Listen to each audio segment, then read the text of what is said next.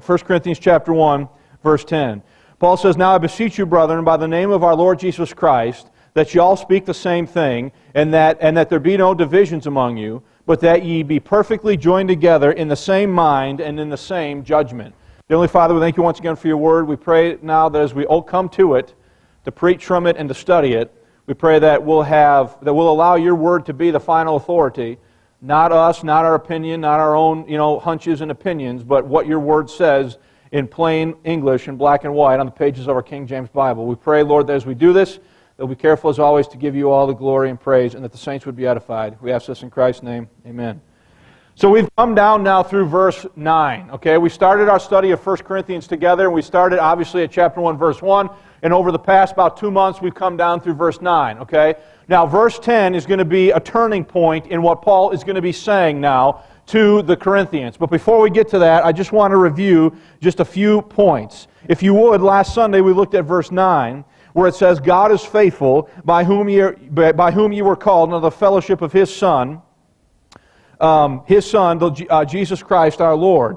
Now, I've got 4 things I want to point out to you by way of review from last Sunday from our consideration of verse 9. The first one is that it says right there that God is faithful. And we looked at and we studied how we can trust what God says to us because God is not a man that He should lie. Okay?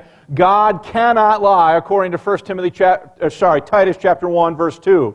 And so we looked at the statement that God is faithful. We understand that God can't lie. God is not a man that He should lie. And therefore, if God tells us He's going to do something, can you trust that He's going to do what He says He's going to do? Okay? Then he goes on in verse 9, he says, "God is faithful, by whom ye were called unto the fellowship of His Son." The second thing we saw is that God called the Corinthians into the fellowship of His Son through the preaching of Paul's gospel. And we went over to the book of Thessalonians where Paul talks about how people are called by his gospel. And when the gospel is preached, it has the capacity to turn the lights of the understanding, to reach into the darkness of the lost man's heart and mind, and to turn on the light of truth and understanding, and give that man or that woman the capacity to choose to believe in the finished work of the Lord Jesus Christ. And we talked about that aspect of verse 9. Third, we looked at where it says, "God is faithful, by whom you were called unto the fellowship of His Son, Jesus Christ our Lord." God has placed us, thirdly, into intimate fellowship and communion with His Son, as well as the rest of the members of the Godhead. We went over that last Sunday. We looked at 2 Corinthians chapter 13, verse 14, where it talks about how we have communion with God the Holy Spirit. We looked at Philippians chapter 2, verse 1, where it says we have fellowship by and through the Spirit. So we compared that to Israel's situation, where God would commune with Israel on the top of the mercy seat in the most holy place once a year. And we made contrast and comparison between Israel's situation, living under the law, and our situation today as members of the church, the body of Christ, living in the dispensation of grace and being under grace. And we saw that there are no curtains separating us from the presence of God, that we are in Christ and Christ is in us, and we share in the glories of Christ's exaltation, and God the Father, through the preaching of the gospel, called us into the fellowship of His Son. And when you're called into the fellowship of His Son, fourthly, you are called into a fellowship that the Godhead has already been having amongst themselves since before the foundation of the world. So what Paul's talking about there takes you all the way back and places you into a fellowship between God the Father, God the Son, and God the Holy Spirit that they were enjoying from eternity past before the world began. And now through the preaching of the gospel of Jesus Christ and the gospel of the grace of God, you are placed into fellowship with the Lord Jesus Christ. You have communion and fellowship with God the Holy Spirit. And God Almighty did all of this for you and I through the work of His Son, the Lord Jesus Christ.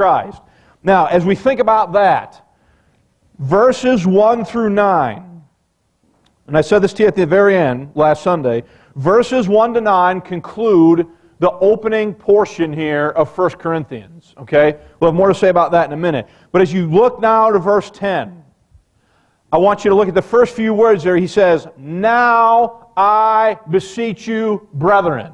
Okay? So what he's going to start doing here in verse 10 is he's going to begin to make application. He's going to begin to beseech the Corinthians to a particular manner to a particular walk, to a particular way of doing things that is going to be, and they're going to be beseeched on the basis of what he's already told them. Look at verse 10. He says, "Now I beseech you, brethren, by the name of our Lord Jesus Christ, that ye all speak the same thing, and that there be no divisions among you, but that ye be perfectly joined together in the same mind and in the same judgment." So I want to talk first about that, the first part of that verse, where it says, "Now I beseech you, brethren, by the name of our Lord Jesus Christ." The thing, as I've already mentioned, I just want to say it again, this phrase where he says now, he says, "Now I beseech you." So he's been teaching for 9 verses some doctrinal truth, and now he comes to verse 10, and now what he's going to do, Paul's going to beseech the Corinthians on the basis of what he's just told them, on the basis of the doctrine that he's just taught them and reminded them of. So it signifies, verse 10, the shift here. Paul is going to begin calling the Corinthians, as I said, into a particular course of action, i.e., he's going to begin making practical application of the positional doctrine that he's already taught them. Verses 1 through 9 are about here's who you are in Christ, okay? What verse 10 is going to begin is a stream of thought where Paul is going to beseech the Corinthians on the basis of that established positional truth of who they are in the Lord Jesus Christ, how they ought to think and how they ought to walk as members of the church, the body of Christ. Now, I want to point out as you look at verse 10 that as he begins to do this, the specific language that he uses, he says in verse 10, "Now I beseech you, brethren, by the name of our Lord Jesus Christ." So, who is doing the beseeching? Paul is. Who is he beseeching? He's beseeching the Corinthians, and is he beseeching them on the basis of something? Okay? So it's Paul beseeching. The people he's beseeching are the saints at Corinth, the Corinthians, and in that the beseeching that he's doing is by something. It's on the basis of something. And it says there in the verse that it's by the name of our Lord Jesus Christ. Now, the issue of beseeching. If you look up the word beseech in the dictionary, the English word beseech means the following. It means to entreat, to supplicate, to implore, to ask or pray with urgency, followed by a person as, "I, Paul, beseech you, by the meekness of Christ," as in 2 Corinthians, and this is the dictionary's definition, it actually is using 2 Corinthians 10, or by a thing, "I beseech your practice." Now, if I'm going to beseech you, if I beseech my children to listen to their mother, what am I doing? I'm asking them to listen to who? What if I say, "I command you to listen to your mother or else"? Is that different? Now, ought a child listen to their parents? Okay? Ought you and I, as a member of the church, the body of Christ, live a life that is in line with who we've been made positionally in the Lord Jesus Christ? Okay? So the issue of beseeching here, the first thing I want you to see about this word, beseech, is that this word is consistent with grace. If I'm going to beseech you to do something, am I ordering you and commanding you on pain of punishment to do something? Or am I asking, begging, or imploring you to do it because it's reasonable for you to think about it that way or to do it that way? There's a difference between ordering and commanding and what? And beseeching and asking, right? So the first thing I want you to see about this is that when Paul beseeches them here now, on the basis of the doctrine that he's taught them, that this is consistent with the grace of God. Paul is not commanding the Corinthians to do anything. Rather, he is begging or pleading with them to consider a particular course of action, all right? Now, should the Corinthians want to do these things out of the love of Christ constraining them to do it? Okay? And you know as well as I do that you get more benefit and a greater willingness on the part of people to do something when you ask them as opposed to when you what? Command them to. Okay? So Paul is using that type of language. Okay? The second thing I want you to consider about this word beseech and the idea of beseeching is that, as the definition indicates, beseeching is most often done on the basis of someone or something. Okay? Now look at what that verse says. He says, "Now I beseech you, brethren," what's the next word? "By the name of our Lord Jesus Christ." So when Paul beseeches them here, what is he beseeching them by or on the basis of? He's beseeching them on the basis of who? the name of our Lord Jesus Christ. So most often when you see this language in Paul's epistles, you need to look for and ask yourself, what are the people being beseeched on the basis of? So let's look at a few examples of this. Come with me to Romans chapter 12. Most of you, when you hear the word beseech, what's the first verse pops to your mind? It's probably Romans 12:1, right? I beseech you therefore, brethren, and so forth. So let's look at that one first. Romans 12:1. Now, understand, when you get to Romans 12:1, are there 11 chapters that went before? Okay? In those 11 chapters is Paul teaching all sorts of doctrine to the Romans. He's teaching about their justification. He's teaching them about their position in Christ. He's teaching them about a lot of things. In chapters 9, 10, and 11, he's teaching them some dispensational truth about what happened to the nation of Israel and so on. And when you come to chapter 12, verse 1, he says, I beseech you, therefore, what? Brethren. So in other words, on the basis of everything I've already said, I'm beseeching you, therefore. Now watch the next part of the verse. By what?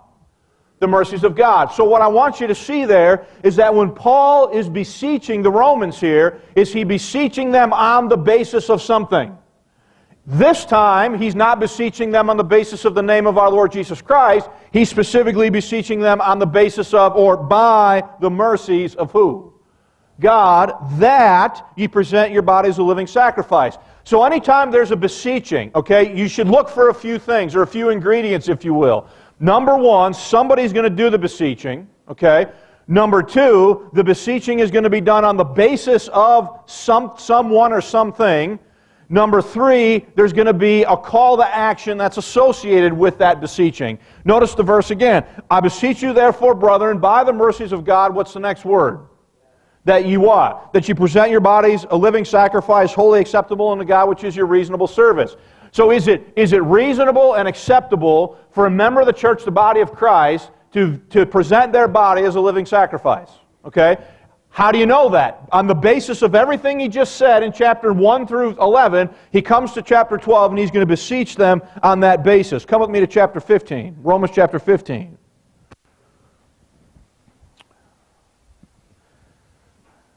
Look at verse 30. Verse 30, he says, Now I beseech you, brethren, for the Lord Jesus Christ's what? Sake. So there it is again. You have Paul beseeching. You have him beseeching them for something. Now look at the rest of the verse. I lost my spot, sorry. Verse 30, Now I beseech you, brethren, for the Lord Jesus Christ's sake, and for the love of the Spirit, there it is again, that ye strive together with me in your prayers to God for who?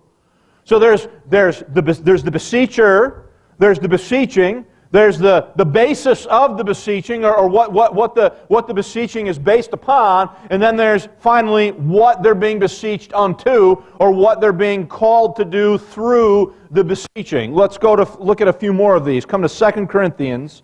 Come over to 2 Corinthians chapter 6. 2 Corinthians chapter 6. Now, Paul uses this word all through his epistles. We don't have time to look at every one of them. 2 Corinthians chapter 6, verse 1. We then, as workers together with him, do what? Beseech you also that ye receive not the grace of God in vain. So there you have the same thing. This time, it is Paul beseeching them on the basis of the fact that they're workers together with Christ, that they receive not the grace of God in vain. Now, the statement is it's in a slightly different order than the first two that we looked at, but all of the essential ingredients of a beseeching, if you will, are all present. Come over to 1 Thessalonians chapter 4. Come over to 1 Thessalonians chapter 4. 1 Thessalonians chapter 4. Look at verse 1. He says, Furthermore then, we beseech you, brethren, and exhort you by who?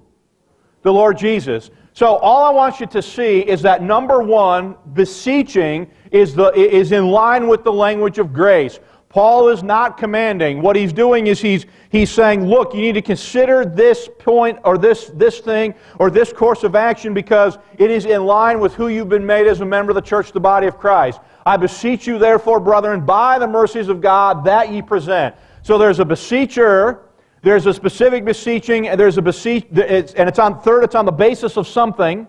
It's different, a little bit different every time. And then fourth, there's the course of action or the way of thinking or what have you that they're being beseeched unto. Come back with me to 1 Corinthians chapter 1. Come back to 1 Corinthians chapter 1. So in our text this morning, the person or the thing that the beseeching is by or through or on the basis of, if you look at verse 10, he says, now I beseech you, brethren, by the name of our Lord Jesus Christ. So they're being beseeched. Paul is beseeching them on the authority of the name of who? The Lord Jesus Christ. Okay? Now, why? Why would he do that here in this case? Is he beseeching in this case based upon the mercies of God? No, he's beseeching on the basis of what authority? The name of our Lord Jesus Christ, right? Well, think about it with me. Go back to verse 1.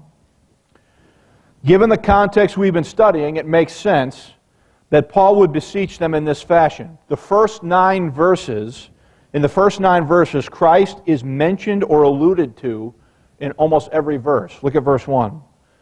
Paul, called to be an apostle of who? Jesus Christ, through the will of God, and Sosthenes our brother. Look at verse 2. Unto the church of God which is at Corinth, to them that are sanctified in Christ Jesus, called to be saints, with all that in every place call upon the name of who? There it is again, the name of who? The Lord Jesus Christ, or the name of Jesus Christ our Lord, both theirs and ours. So Christ is mentioned in verse 1, He's mentioned in verse 2, look at verse 3. Grace be unto you and peace from God our Father, and from who? The Lord Jesus Christ. Look at verse 4. I thank my God always on your behalf for the grace of God which is given you by who?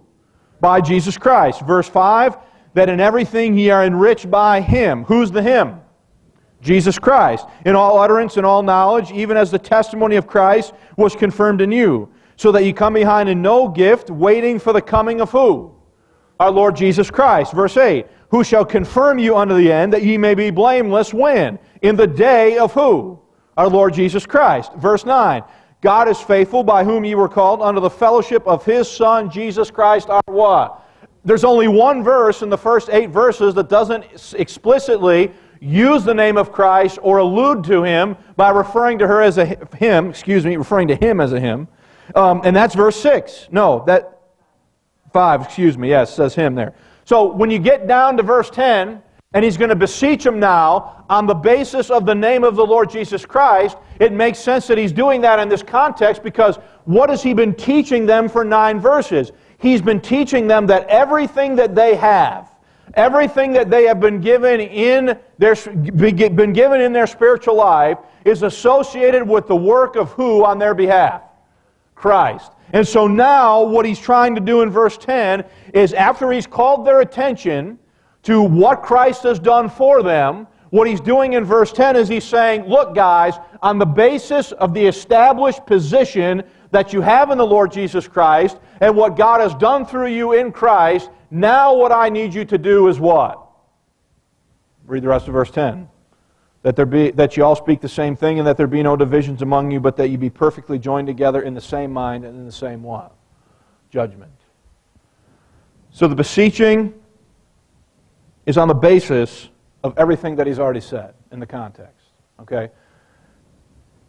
Now, well, I'll hold off on saying that. Look at verse 10 again. Now I beseech you, notice what he calls them. What does he call them? He calls them brethren. Notice that Paul calls the Corinthians brethren in verse 10, thereby indicating that they are Paul's brothers and sisters in Christ. Okay?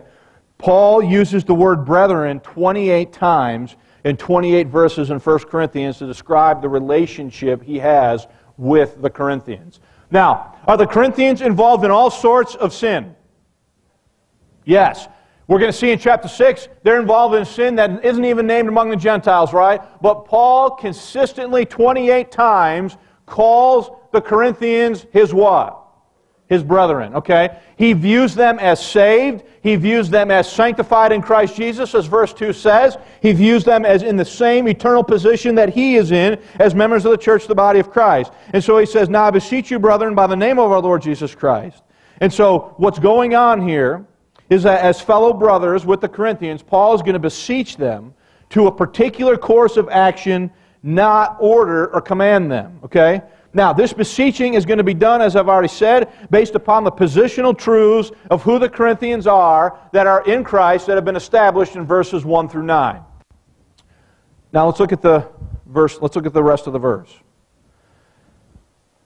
He says, verse 10, now I beseech you, brethren, by the name of our Lord Jesus Christ. What's the next word? That.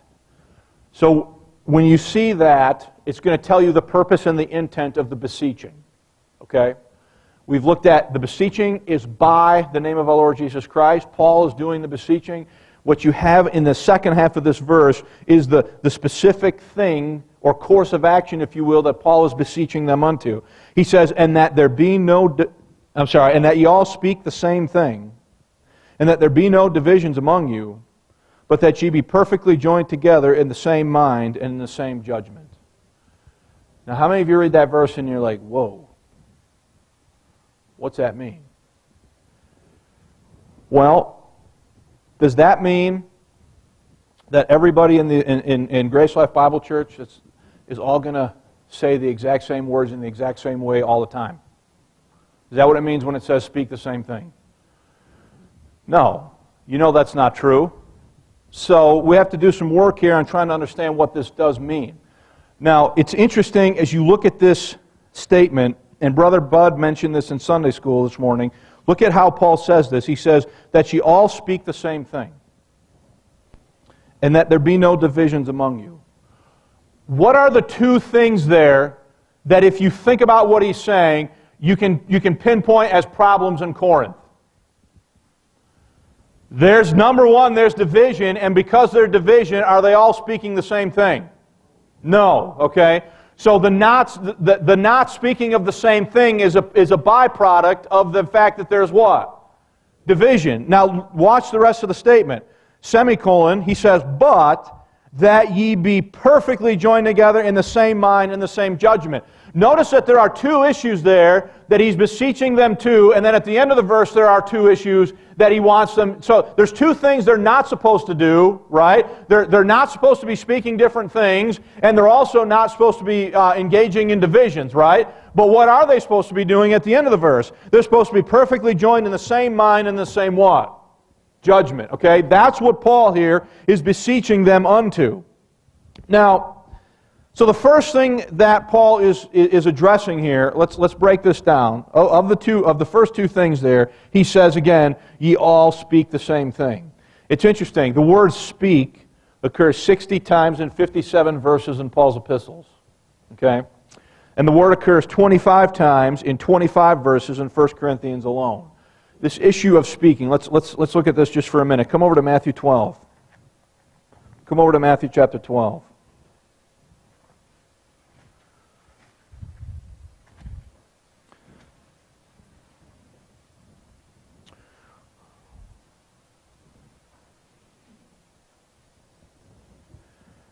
Does God care about your speech as a believer?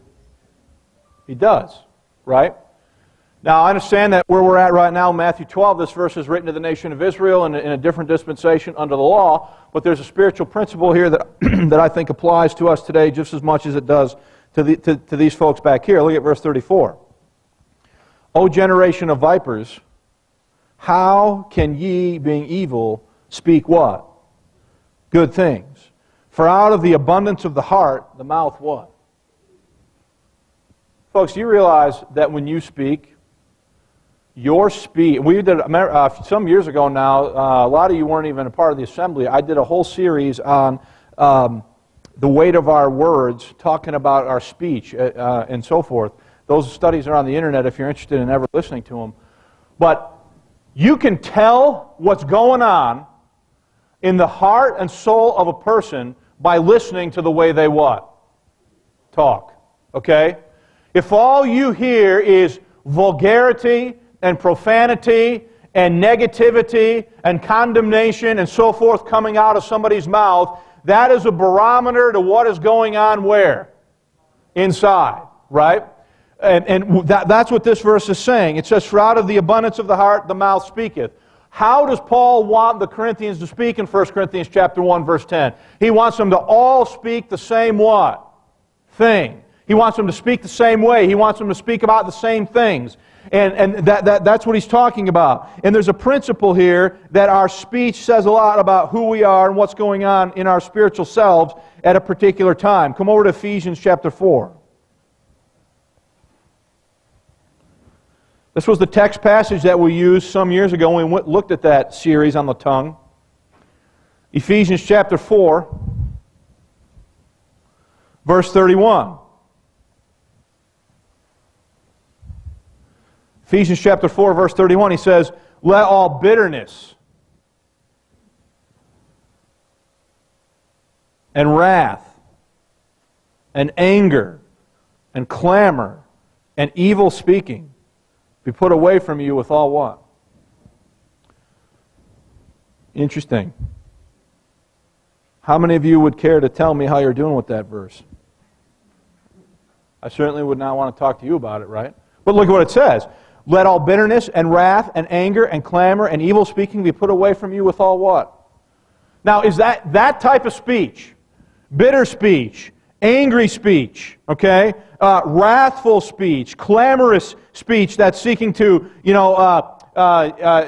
engender doubt, or you're talking about somebody or something behind their back, and you're not addressing the person or the issue that you really have an issue with, right? All that type of evil speaking, cursing, and so forth, Paul says, put it away from you with all what? With all malice. All that stuff would not be speech that would be becoming of a member of the church, the body of Christ. But then look at verse 32. And be ye kind one to another, tenderhearted, forgiving one another, even as God for Christ's sake hath what? So you see that there are some patterns and manners of speech here that Paul says are unbecoming for a believer, right? Those are identified for you there in verse 31. In verse 32, what he's saying is, look, so in other words, if what you're saying, look, go back up to verse 29. Let no corrupt communication proceed of your mouth, but that which is good to the use of what?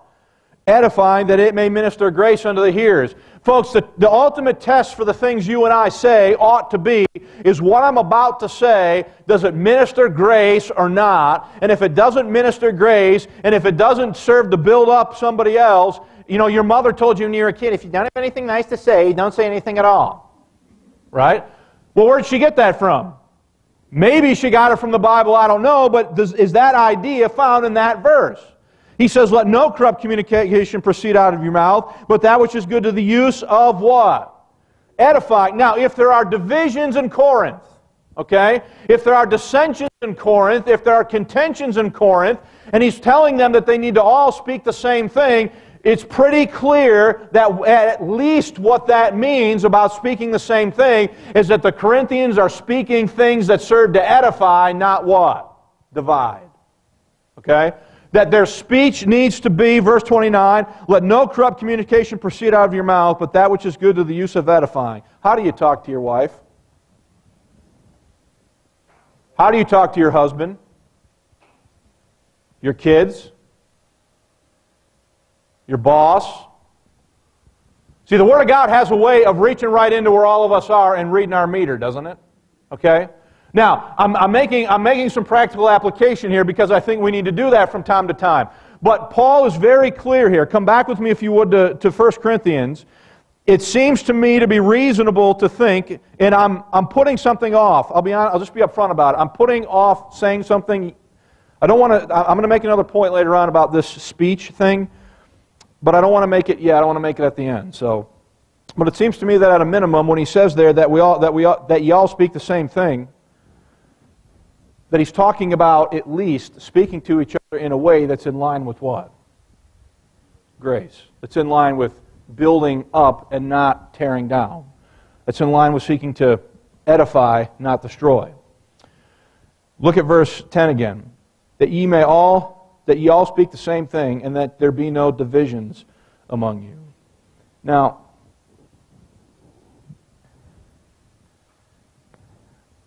Come with me to 1 Corinthians 14.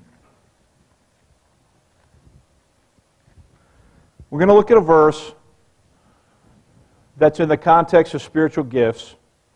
And I just want to make a point for your consideration, okay, about this verse. If you were to go, if you look out among the landscape of Christianity out there, would you say that there's a great evidence of believers speaking the same thing? Or would you say that there's a distinct lack of evidence of believers speaking the same thing? Okay? Is there confusion out there within the church at large about doctrine and about who they are and about what God is doing today? Okay? And you know and understand, at least from my point of view, that the reason for that is on account of a failure to rightly divide the word of truth. To understand what God was doing in time past, understand what God is doing today in the dispensation of the grace of God with the church, the body of Christ, and what God will yet do and accomplish with the nation of Israel out there in the future. Look at this verse with me, if you would. 1 Corinthians 14, look at verse 8. It says, "If the trumpet give an uncertain sound, who shall prepare himself to what?" Folks, if you listen to the doctrinal speech that's going on out there within the church at large, are we certainly giving an uncertain sound? And one of the reasons why there's a lack of clarity on how to respond to things like court rulings and decisions and how to respond to things that are going on out there in the culture is because the church at large is not speaking what?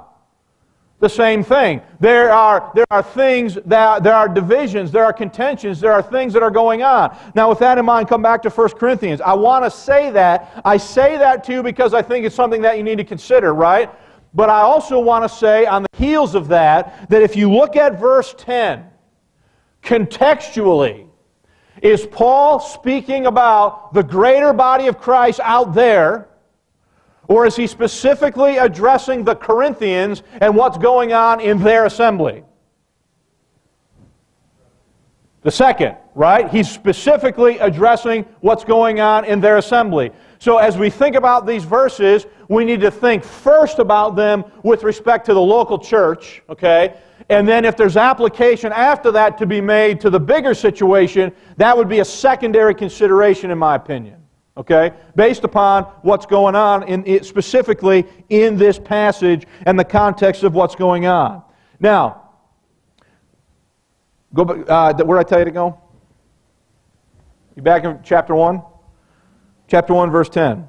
"Now I beseech you, brethren, by the name of our Lord Jesus Christ, that ye all speak the same thing, and that there be no divisions among you." When he says no divisions among you, is he talking about the church at large, or is he talking about in Corinth? He's talking about in Corinth. Okay? Now, certainly, is it ideal that we see all these divisions in Christianity? No, that's not ideal, right? That's a product, though, of people forsaking the authority that God placed in the Apostle Paul. Okay? But that's just, I'm not really interested in talking about that specifically as I am what's going on here for the Corinthians. So he says that there be no divisions among you. Now drop down to verse 11. He says, "For it hath been declared unto me of you, my brethren, by them which are of the house of Chloe, that there are" what? Does Paul know there's contentions in Corinth? Yeah. The contentions in Corinth are leading to what? Divisions. Okay, look at the next verse. "Now this I say, that every one of you saith, I am of Paul, and I am of Apollos, and I am of Cephas, and I am of Christ." So in other words, there's factions that are forming around personalities, around teachers, around different people in the church of Corinth, and the Corinthians, there's contention, there's infighting, and it's leading to what? Division. Does Paul want there to be divisions amongst the Corinthians? No. Come with me, if you would, to 1 Corinthians chapter 11. Look at chapter 11, look at verse 18.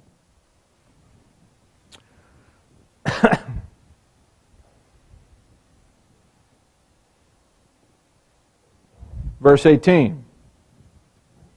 He says, verse 18, he says, "First of all, when you come together in the church, I hear that there be divisions among you, and I partly believe it."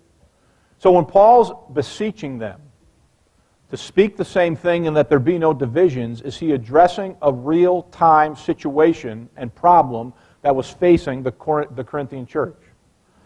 Now, the word divisions, the English word divisions, carries the following meanings. Number one, the act of dividing or separating into parts. Number two, the state of being divided. Number three, that which divides or separates, that which keeps apart, a partition.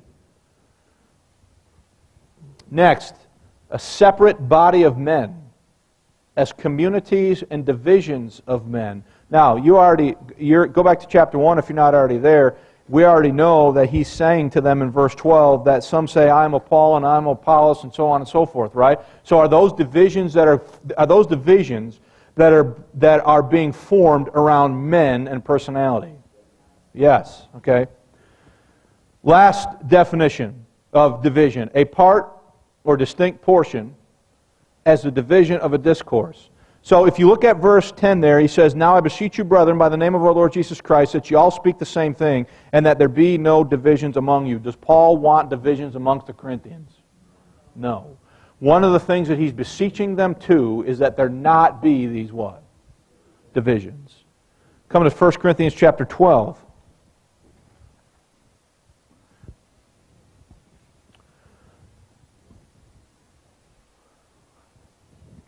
1 Corinthians chapter 12. Now look, anytime you are dealing with people, are you going to have people that don't always see things exactly the same? Yes. Okay.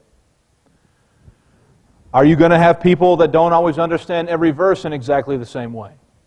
You know, I look at, Brother Ernie and myself and Craig and Nate and some others were talking about a verse just before we started and what we thought it meant.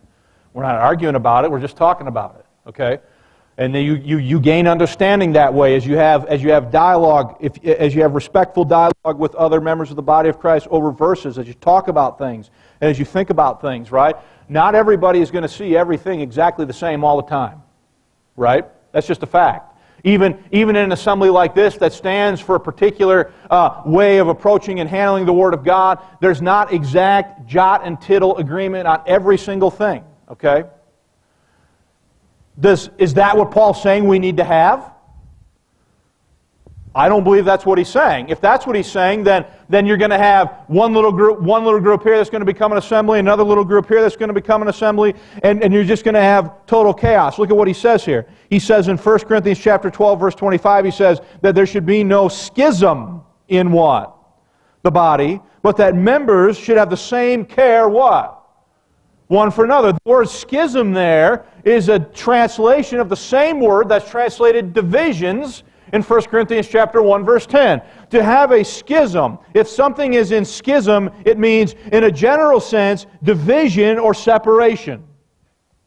But appropriately, a division or separation in a church or denomination of Christians occasioned by diversity of opinions, breach of unity among people of the same religious faith. Second definition, separation, division among tribes or classes of people.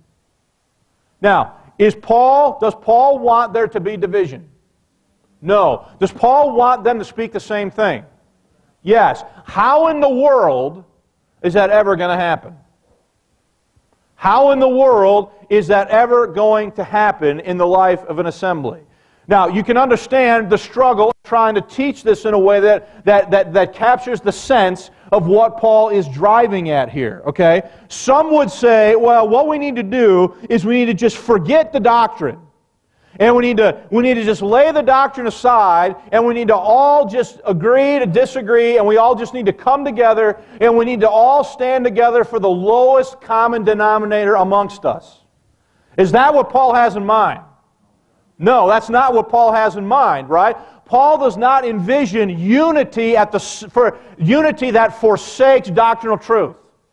Okay? He does not envision a false unity that is just about everybody singing, holding hands and sitting around the campfire and singing Kumbaya over stuff while there are great doctrinal differences that divide. That's not what Paul is talking about. He's not talking about a false unity. He's not talking about an arbitrary unity. He's talking about a spiritual unity. Come with me to Ephesians chapter 1.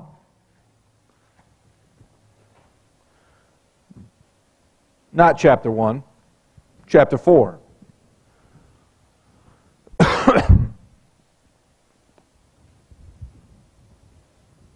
Chapter 4, verse 1. I therefore, the prisoner of the Lord, beseech you. Aha! What's he doing? He's beseeching, he's asking, that you walk worthy of the vocation wherewith ye are called, with all lowliness and meekness, with longsuffering, forbearing one another. How? In love, right? Endeavoring, here it is, to keep the unity of the Spirit in the bond of what? Peace. Folks, and then he identifies what it is. He says, there is one body and one Spirit, even as ye are called in one hope of your calling. One Lord, one faith, one baptism, one God and Father of all, who is above all and through all and in you all. At a minimum, we need to maintain the unity of the faith. Okay? We need to maintain the doctrinal unity and the integrity of the Pauline grace message that God Almighty, by revelation of the mystery, committed to the Apostle Paul. Where's the church at large with respect to that? They don't even know what the mystery is. Okay? So Paul is not saying, go back to 1 Corinthians chapter 1, Paul is not saying that we should avoid, that doctrine should be thrown away, laid aside, and not a consideration to avoid division. The divisions he's talking about in this context are divisions that are arising around the cult of personality. Oh, I like this teacher. Brian, he's okay, but when Brother Tom preaches, now we got something. Okay? When Brother Craig preaches, Craig, he's better than Tom and Brian. And so what we want is we want Craig to be the speaker. You understand what I'm saying? Okay? Pastor Lee, whoever it is, right? Personality. Now, folks, I understand that human nature is human nature. Right? I'll be the first to confess that when I look at the conference agenda of who's speaking and when they're speaking and what they're speaking about, that I know that there are some of these things that I am more interested in hearing than others. Right?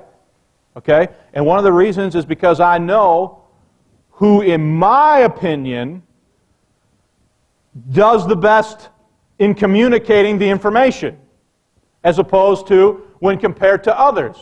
But I'm also willing to confess to you that that is a wrong way of thinking about that on my part. I should not be thinking about it that way, should I?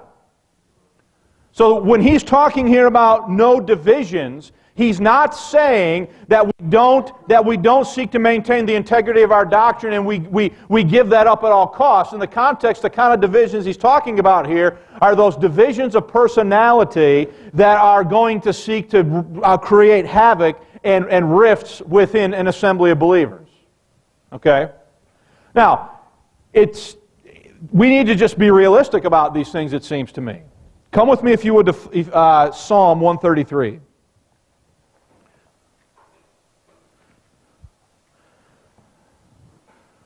Listen, folks, while I'm on that sort of subject matter, myself and the rest of the board, we are very choosy in who we invite to come in here to speak at a Bible conference. Okay? Number one, we're choosy with respect to the doctrine that that person believes and teaches, and is it in line, and does it stand, and does it jive with where we're at and what we believe and teach here at Grace Life Bible Church? But second, if we're gonna entreat you to come in and be taught over a weekend, it seems to me that it behooves us to make sure that we get some speakers in here that we know are going to actually what? Teach us something. Otherwise, we're wasting each other's time, right? Okay? And so you make decisions, right? And you evaluate, certain things. As I think sometimes about what the topic's going to be, I may have a specific brother out there who I know would do a very good job with a particular subject matter, okay? And so we'll ask that brother to come and speak on that issue, right? What Paul's talking about here, though, is when you have these divisions that are occurring around personality in the local church. Look at Psalm 133, verse 1. Behold, how good and pleasant it is for the brethren to dwell together, how? In unity. Okay? One of the functions of this unity, come over to Romans chapter 12.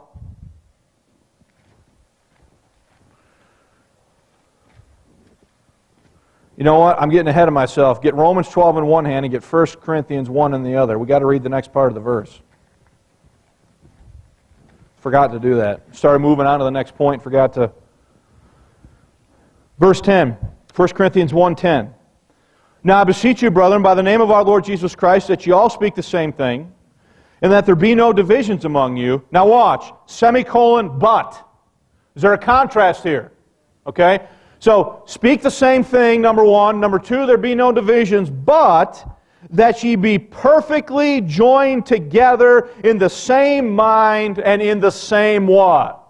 Ooh. How are we supposed to be joined together? Perfectly. And we're supposed to be joined together perfectly in the same mind and in the same what? Judgment, okay? Now, come with me if you would to get the other passage, Romans chapter 12. Verse 16. There are a bunch of verses in Paul's epistles where he talks about this being of the same mind. Verse 16, he says, be of the same mind one toward another, mind not high things, but condescend to men of low estate, be not wise in your own what? Does that verse says that we're to mind the same thing one toward another? Okay, what does it say in 1 Corinthians 1:10? It says that we're to be perfectly joined together in the same what? Mind. That means that my way of thinking about something should be the same as yours, the same as yours, the same as the next person, right? So if we're all thinking and minding the same thing, will our speech be the same? Will we have division among us?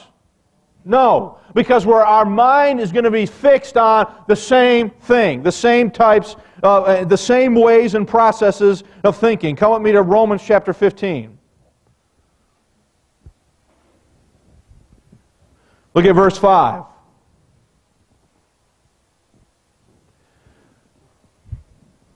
Now the God of patience and consolation grant you to be like-minded one toward another according to who? Christ Jesus. That, purpose and the intent, that ye may with one mind, and here it is again, with one what? Mouth, glorify God, even the Father of our Lord Jesus Christ. What I want you to see there is the idea of the one mouth and speaking the same thing is a function of the one what? Out of the abundance of the heart, Jesus said, out of the abundance of the heart, the mouth what? Speaks, right? What you say with your mouth is very often a reflection of where your what? Where your mind is, what you're thinking on. Come with me, let's look at a few more examples here. Come over to Romans 16. Romans 16. Romans chapter 16, verse 17. Now I beseech you, interestingly enough, another beseeching. Now I beseech you, brethren, mark them which cause divisions and offenses contrary to the what? To the doctrine, and do what? Well, let me read the whole thing. Causes divisions and offenses contrary to the doctrine which ye have learned, and what?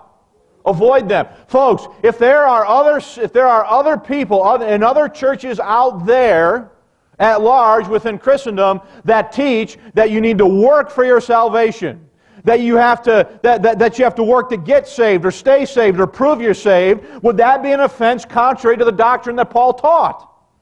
What is his instruction with respect to that? He says, mark that situation and do what?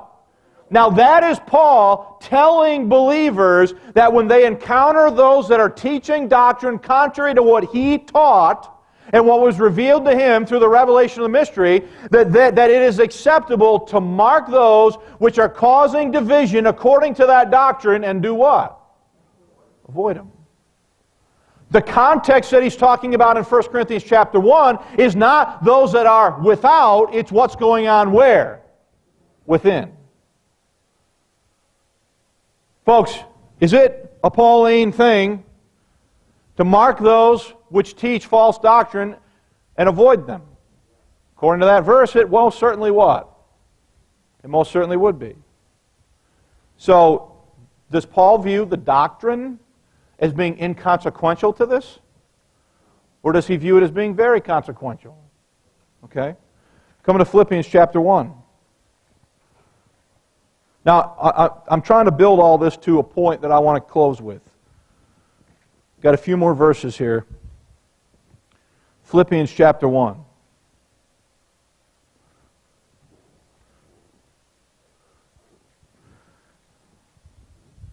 Philippians chapter 1, look at verse 27. He says, "Only let your conversation be as it becometh the gospel of Christ, that whether I come to see you or else be absent, I may hear of your affairs, that ye stand fast," how? "In one spirit, with one" what? "Mind, striving together" for what? The faith of the gospel.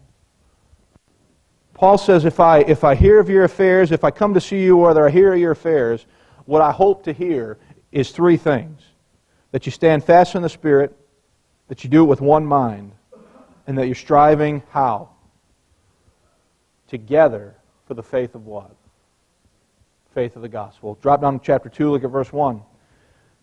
"If there be therefore any consolation in Christ, if any comfort of love, if any fellowship of the Spirit, if any bowels of mercies, fulfill ye my joy, that ye be" what?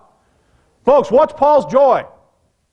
What is Paul, when Paul looks at the Philippians, or the Corinthians, or the Romans, or whoever it is, right? When he looks out these assemblies, what would fulfill his joy? What would fulfill the joy of the Apostle Paul, verse 2, "Fulfill ye my joy, that ye be like-minded, having the same" what? "Love, being of one accord," of one what? Understand that what brought joy to the heart of the Apostle Paul is when he looked at the various local churches and he saw them striving together for the faith of the gospel. When he saw them with one mind and one spirit doing something together, seeking to accomplish God's purpose today in the dispensation of grace, together as a local church, without division, without dissension, minding the same thing, minding that same doctrine. Not with splits of personality and so forth getting in the way. He says, verse 3, "Let nothing be done through strife or vainglory, but in lowliness of mind let each esteem other as" what? "Better than themselves. Look not every man on his own things, but every man also on the things" of what? "Others." Folks, when you in the assembly seek to deal, for lack of a better term, treacherously with other saints, and you're not direct, and you're not open, and you're going behind people's backs, and you're doing things, and you're not addressing the problems and the situations in a direct manner, what you're doing is you're sowing the seeds of contention and division within the assembly. If you have a problem with myself or the board or whatever it is, and you tell everybody else other than the people that you have a problem with, is that going to solve the problem? No, and that's not striving together for one mind and one spirit for the faith of the gospel. And Paul is saying is, look, if you want to fulfill my joy, this is what I want to see. Whether I come and see you or I else hear of your affairs, I want to see an assembly that is working together, minding the same things, laboring together for the faith of the gospel. Come to chapter 3 of Philippians, look at verse 6. That's not the one I wanted. Verse 16.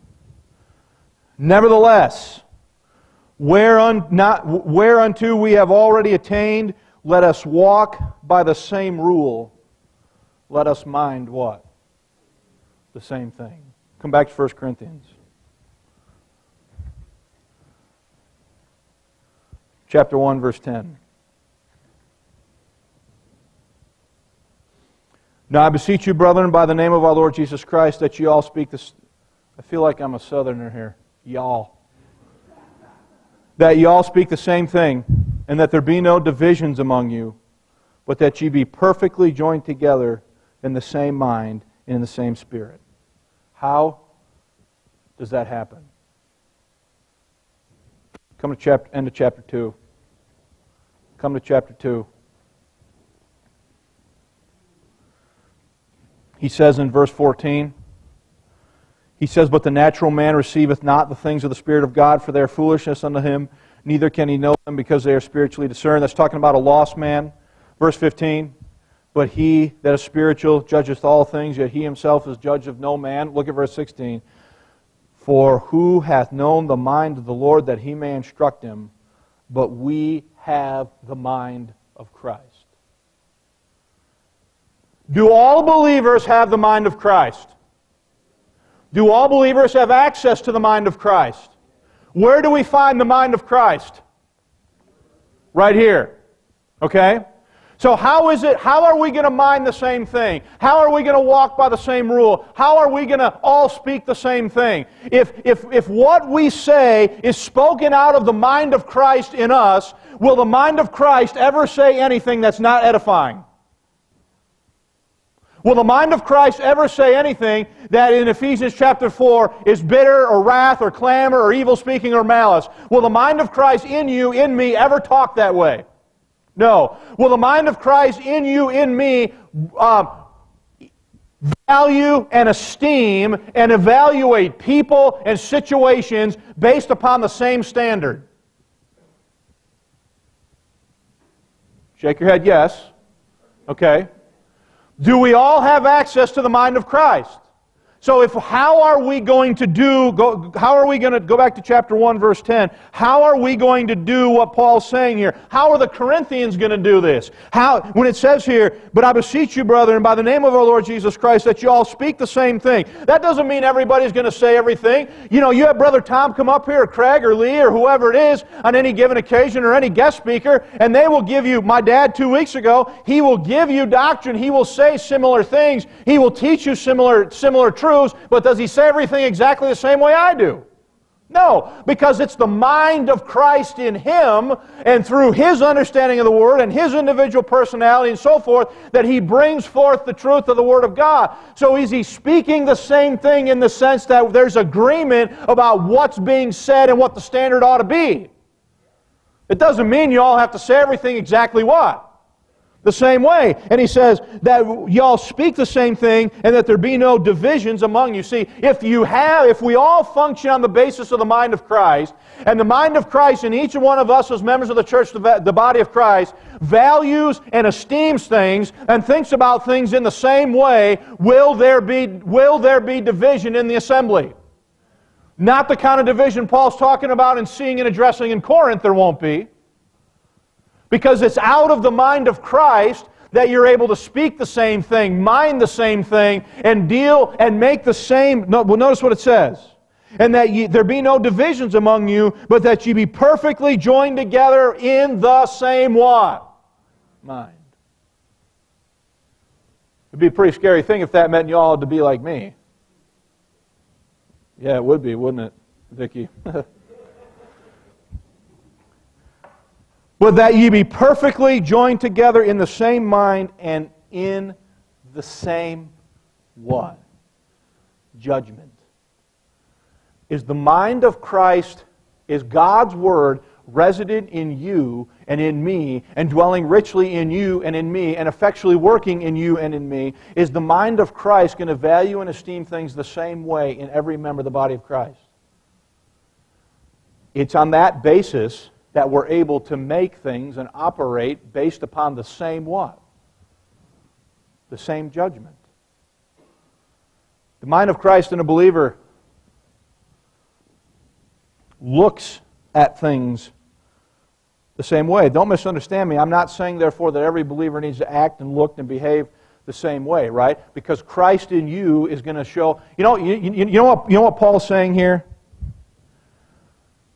If I could say it this way, he's saying, what would Christ living in Brian look like?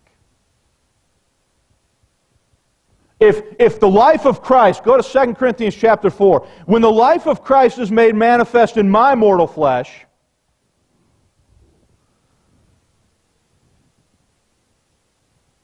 Second Corinthians 4, verse 10, always bearing about in the body the dying of the Lord Jesus Christ, that the life also of Jesus might be made manifest where? Where does Christ seek to manifest His life today? In you, in me, in our body. Are we right now the temple of God? Yes. the life of Christ is made manifest and put on full display as His life is lived out through you and I as members of the church, the body of Christ. And he says, verse 11, "For we which live are always delivered unto death for Jesus' sake, that the life also of Jesus might be made manifest" where? I look out and I see a body that has been tempered together by God the Holy Spirit in a manner that He saw fit to put it together.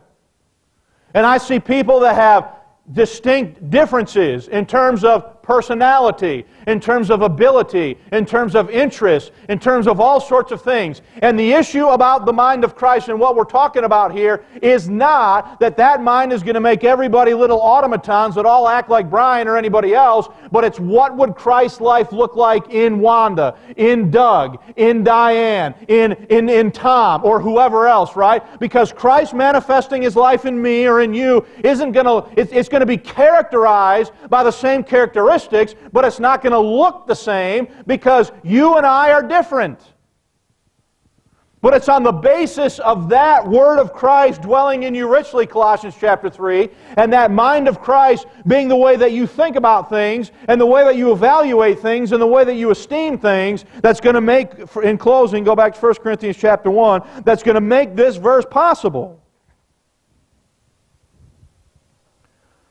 "Now I beseech you, brethren, by the name of our Lord Jesus Christ, that ye all speak the same thing, and that there be no divisions among you, but that ye be perfectly joined together in the same mind and in the same one."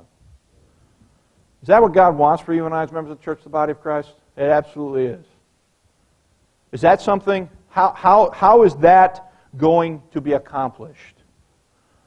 That is going to be accomplished to the extent that you and I understand the mind of Christ, get His mind in us, and are able to live and function on the basis of that Word living in you.